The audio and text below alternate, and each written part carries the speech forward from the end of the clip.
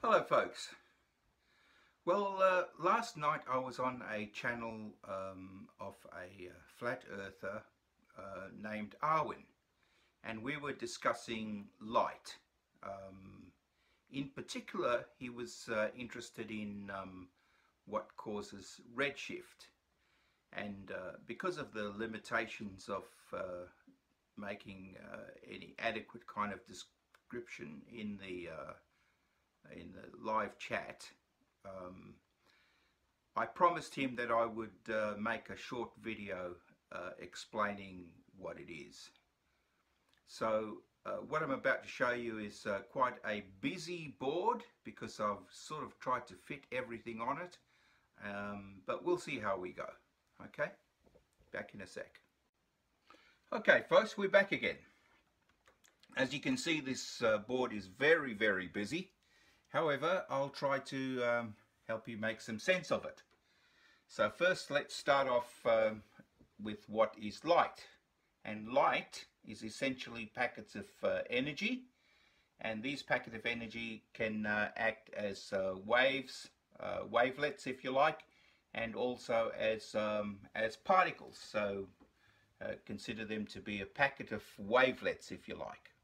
That helps. Now,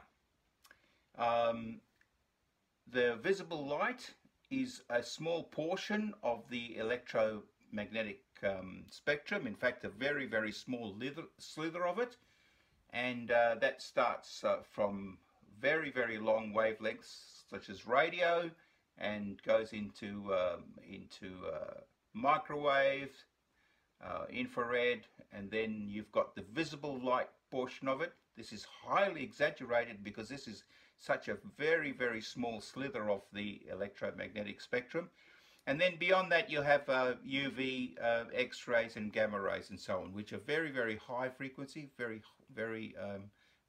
short wavelengths. These get longer and longer all the way till they're quite long over here. Now, what do we mean by a wavelength? A wavelength is from one peak of a wave to the other peak. So here we have this is one complete one, so from here to here is one wavelength. Okay, so now color is a function of the wavelength. So that's one of the questions that Arwijn wanted to know. In other words, what was responsible for color? And I think Arwijn thought that it was speed. So no, Arwijn, it's wavelength that's responsible for the color. So as you can see, the waves are long wavelengths, and here in the visible light part of it, red are longer wavelengths and violet very short wavelengths. And it's this wavelength, that determines what color it is. So here we have depiction of an eye, for instance, and the eye has cones. And it's the cones in the eye that recognizes colors and is able to discern wavelengths from one another. So these basically only has three colors: red, green and blue, and from all of that is able to discern millions of colors. And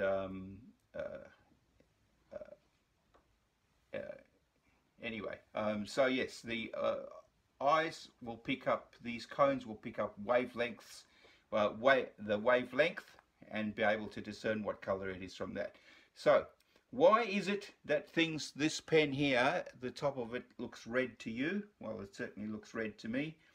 Okay, and the reason that it is because the light is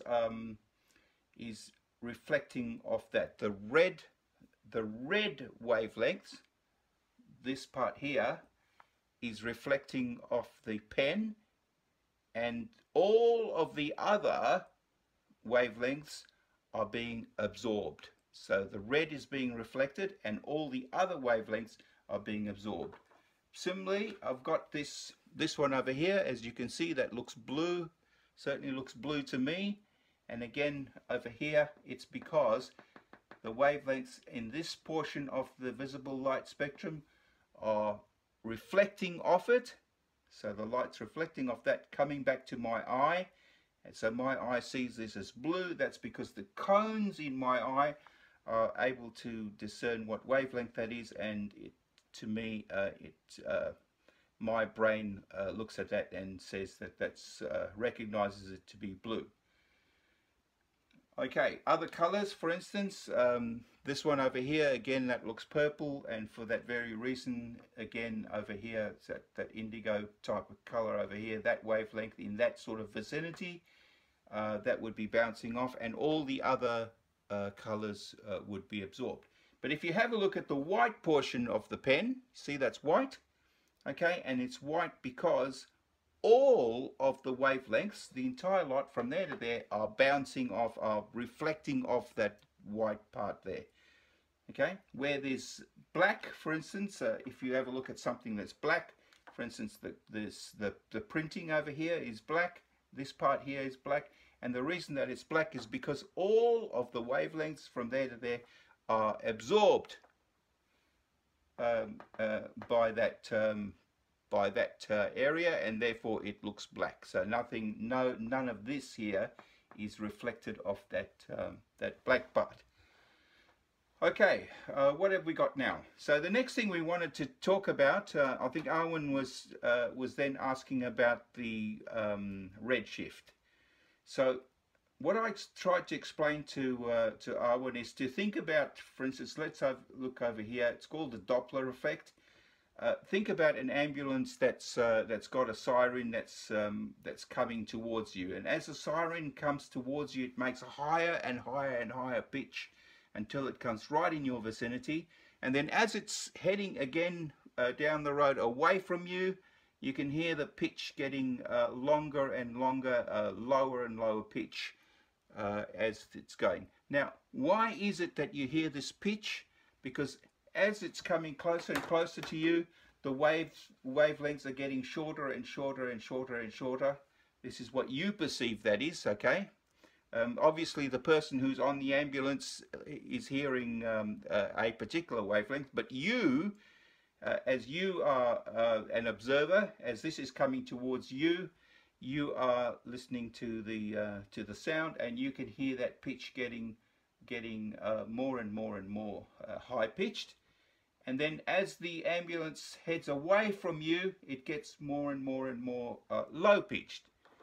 Okay, so the wavelengths get larger and larger as it heads away from you. So that's pretty easy to understand from the perspective of sound. Well, it's actually not much different for light. So as things are coming towards you, the wavelengths get smaller and smaller, and because it's getting smaller and smaller, as you see, it's getting smaller and smaller in this part of the magnetic spectrum, it's blue, so it shifts towards blue.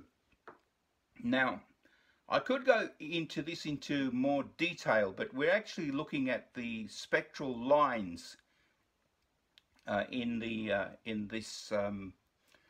When we're looking at, for instance, looking at a star, we have a spectrometer, and this spectrometer will show us the spectral lines that are applicable to the elements that that star is made of, and typically that will be just like our sun, that will be hydrogen and helium, and these spectral lines will shift, and they'll shift either one way or another depending on which way the stars are going. So if the stars are heading away from us, then they're heading towards red, because the wavelength's getting longer and longer, just like it did over here.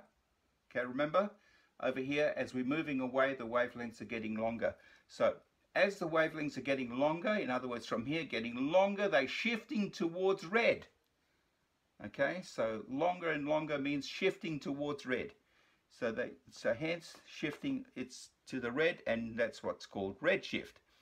Now, if it's coming towards you, then it's because it's coming towards us, and the star is, if you like, moving towards us, or we're moving towards it, then what's happening is that those wavelengths are getting shorter and shorter and shifting towards blue. So, but the other great thing about this is that not only can we know that the star is shifting away from us, moving away from us, or moving towards us, but because of this Doppler effect, we're able to actually calculate the velocity of it. So this equation over here, I'm not going to go into great detail of what it is, but you can look this up if you like. Look up this equation. This equation here will tell you what the velocity is. So you can have an observer velocity, and the actual velocity, okay, is equal to the square root of 1 minus v over c. That's c being the speed of light, and 1 plus the v over c, again, c being the speed of light as well. So if you using this formula, you can actually work out how fast something is either moving away from you or towards you, and not how far, how fast these things will be coming towards you and away from you. Okay, and of course, if you know the speed of light, then you know that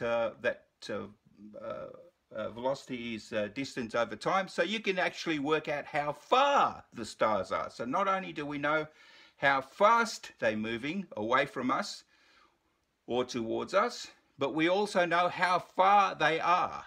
Okay, that's because we know that velocity is distance over time.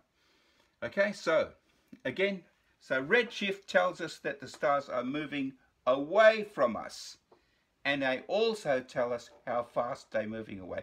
And BlueShift tells us that the stars are moving towards us, and again, regardless of whether they're going away from us or towards us, we're able to tell how fast they're going, and because we know how fast they're going, we also be able to tell what the distance that they are away from us. Okay, that's a very simple calculation. Okay, I hope that that kind of helps. I'm not really sure if this video will work to do the job that I wanted it to, and if it doesn't, just leave the comments and I'm happy to do it again, probably with a less crowded board, and maybe just dealing with those concepts more slowly, one at a time. But I didn't want to make a huge video out of this, just wanted to answer Arwijn's questions. Okay, thank you.